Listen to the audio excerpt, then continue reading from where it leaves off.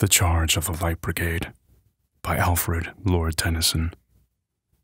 Half a league, half a league, half a league onward, all in the valley of death, rode the 600. "Forward, the Light Brigade! Charge for the guns!" he said. Into the valley of death rode the 600. "Forward, the Light Brigade!" Was there a man dismayed? Not though the soldiers knew someone had blundered.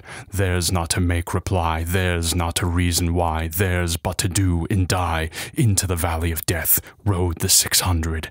Cannon to right of them, cannon to left of them, cannon in front of them, volleyed and thundered. Stormed at with shot and shell, boldly they rode and well. Into the jaws of death, into the mouth of hell, rode the 600. Flashed all their sabres bare, flashed as they turned in air, sabring the gunners there, charging an army while all the world wondered.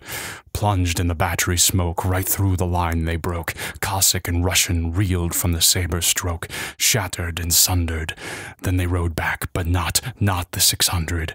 Cannon to right of them, cannon to left of them, cannon behind them, volleyed and thundered. Stormed at with shot and shell, while horse and hero fell. They that had fought so well, come through the jaws of death, back from the mouth of hell. All that was left of them, left of 600.